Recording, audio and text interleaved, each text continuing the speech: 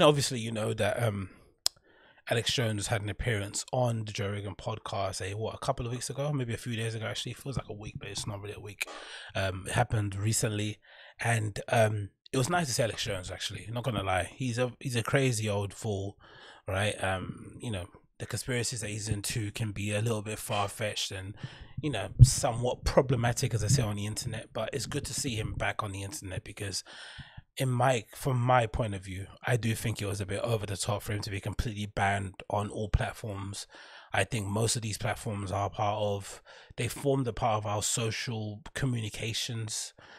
They are the main publishing platforms that we all have to use. Without them, you're essentially silencing people. People can say, "Oh, you're not make your own YouTube," but the moment you make your own YouTube, you're gonna need servers.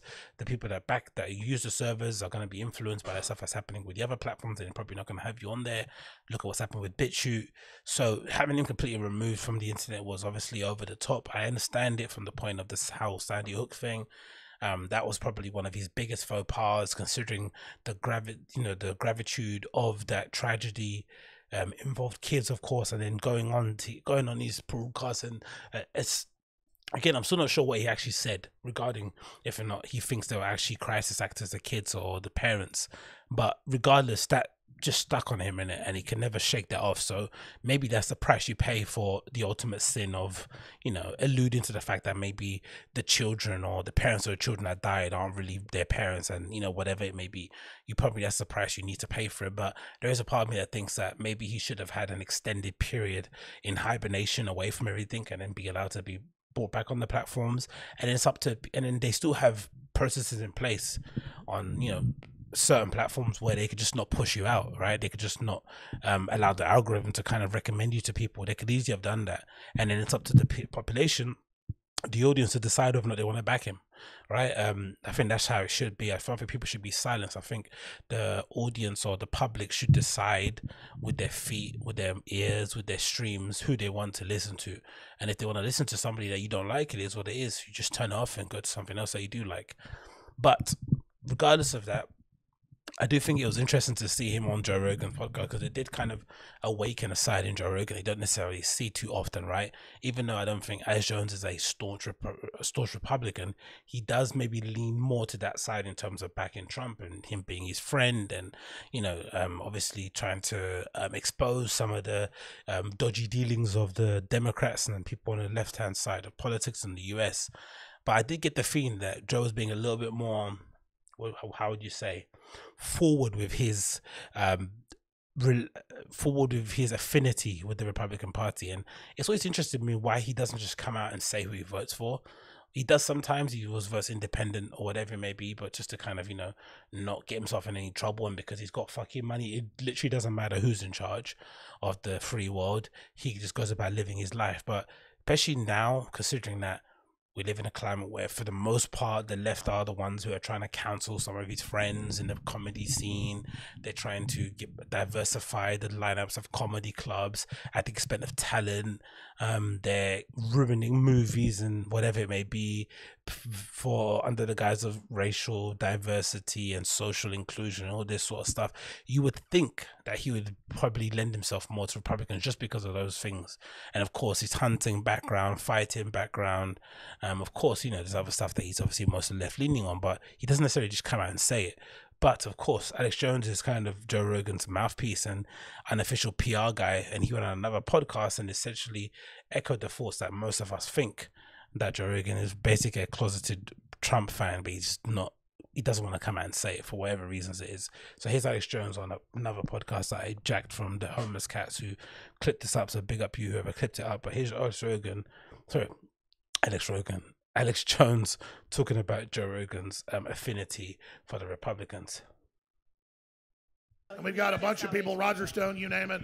And, I was going to be on Joe Rogan tonight. I kind of invited myself on. He said, hey, you can still come on if you want. But it was already on just a week ago, and it was becoming such a fiasco. And he's going to be on my show in a couple of weeks. I'm going to be back on with him soon. And so there's not big issues. He wants to sneak attack when I come on the show, so that's why I'm not doing a show tonight. Yeah. That was my decision. He said, bow out if you want, or come on and off record, soon. I said, I'd rather be back on by myself and let Tim Dillon and Joe and them do a great job. Yeah, so look, all of us are Joe Rogan fans as well. We're all fans of Joe Rogan. You know how it works. Yes. Yeah, you know how it works. When I announce it, he goes, "Why are you announcing it?" Then they go after all the sponsors. When I just show up, they can't do that. Correct. And I will say this. Interesting, isn't it? So now we know that Joe is purposely flexing his muscles and sort of like, well, how do they call it in the US and hip hop? He's letting his nuts hang, right? And this is what we've kind of always kind of secretly wanted as Joe Rogan fans, isn't it? Especially off the back of, remember when he first went on Spotify and all the controversial podcasts didn't get populated over? He still hasn't explained it. There's still sort of like a porting issue, but from what we know, the Spotify people didn't want those shows on his platform. It's cool, fair enough. So now instead, he's going to have those controversial voices on his show and just not announce them prior, right? I remember he kind of mentioned something along the lines of him getting annoyed that someone from Spotify reached out and asked him who's going to be on the show. He's like, I'm not telling you. I'm just, whoever's being going is going to be on. And they don't have a schedule. They don't have any outline of who the guests are. So that obviously, is a good indication as to the character of Joe. And again, like I said in the prior podcast, he's a great friend, man. He doesn't need to do this for Alex Jones. He doesn't need to do this for anybody that's been cancelled. He can just continue living his life. But the fact that he's willing to, I wouldn't say risk his platform because he's got more money than God. He can go about and just restart a new podcast and be as rich and famous as he is now. But the fact that he's using his platform to provide his friends an option to get back into the public conversation, to get some eyes and ears on their projects again, because I'm assuming that would probably boost the numbers of what you call it. What's his site called? InfoWars website again. It'll obviously boost his profile. Maybe have people restart the conversation about cancellations on different platforms and stuff. I like it. I like that approach. Because we share a similar audience with Joe Rogan. How entertaining was Alex Jones on Joe Rogan last year? I mean, that was the best show he's done this year. That was the best. Alex is wham in it. Look how wide his shoulders are, mate. That's a big dude, isn't it? It's a big bloody dude. Best show of the year. Well, I better do a better job next time. I was a little... I got too drunk. I love Drinking Bros. I love Joe too. Yeah, he was on fire. Joe's been a closet Trump supporter for a while. Has he really? But but it was Tim Pool finally got him to. I mean, he supports Trump now, so it's good. Really? Well, you see him on air doing it. You see, he kind of regretted saying that. He kind of let it out, and he was like, when everyone reacted shocked, he was like, "Oh shit, I think I said something I wasn't meant to say." Yeah, well, look, you always assume because you hear different issues and you're like, all right, well, he kind of favors the rights. But then he had Bernie Sanders and Tulsi Gabbard on when I was like, well, maybe he favors the left. Look, he likes everybody. He wants to get everybody tuned in. Joe's really a sweet. How weird is that in America? And again, I'll stop the clip from there. But how weird is it in America that you just can't speak to people, especially people involved in politics who are, fall on either side of the aisle, because at the risk of being painted as somebody that agrees with their party politics or is somebody from the same political side. How weird is that? You just can't speak to people. That you can't have a conversation with Bernie because everyone immediately think you're on the left. You can't just speak to Ted Cruz because people think you're on the right. It's utterly bizarre, and it just can't have conversations, which maybe explains why that country is so divided at the moment. It's such a hot button topic because I think about it myself, like if Joe Rogan was English and he voted Tory, would that change the way I listen to the podcast? I don't think it would. Honestly, don't.